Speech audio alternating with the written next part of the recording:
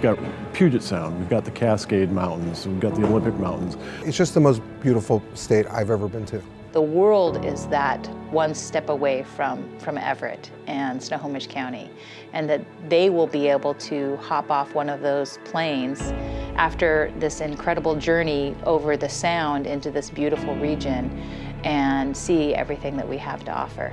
So Alaska Airlines started here several weeks ago with flights up and down the West Coast. United Airlines will be starting up very shortly to San Francisco and Denver. And if you think about it, San Francisco, if you fly to San Francisco or Denver, you can go anywhere in the world. Alaska going to Portland and San Francisco and LA and San Jose and San Diego. It's just amazing connections to anywhere you want to go. This is really a unique terminal because it's the first public-private partnership terminal in the United States that we're aware of. And so the county owns and operates the airport, has for many years. It's the home of Boeing, their largest plant, but this terminal was built totally through private investment. Over $40 million invested in this terminal, nicest terminal in the country, and that was done without any taxpayer dollars. It took me 10 minutes to get to the airport and 10 minutes to get through security. I came to Snohomish County for the visionary leadership that's here and for this project. This is an interesting example of privatization at its best.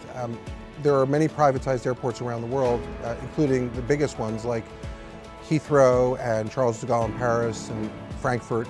This is really the first example of a project like this in the United States. Having this kind of access to the country and the world is really going to make us more desirable in the eyes of the businesses that want to expand, maybe in the region already. We've got a lot of high-tech companies, we've got a large aerospace industry here, and so I think having either satellite or other presence here in the county is going to be much more advantageous now. All we have to do is look across the street and see Boeing, and I try to live up to that, because having people like Boeing right across the street means that we have to make sure this is right. It changes everything. I think it puts us on the map. They, I think, previously saw Seattle as the main hub of activity and where it'd be easier to do business.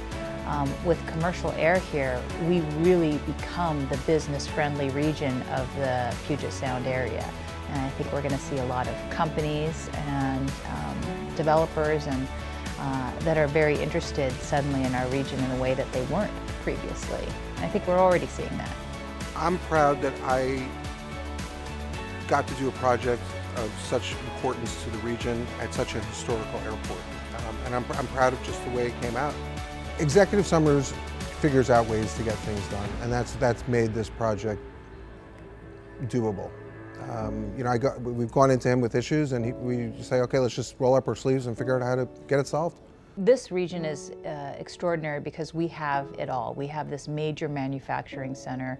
We have collaborative governments. Our county, our port, our city work together to maintain and grow those assets and develop this region. So we're trying here in the county to keep it beautiful and really support the industries that we've had traditionally. So we have aerospace, but we also have agriculture and forestry and recreation and tourism.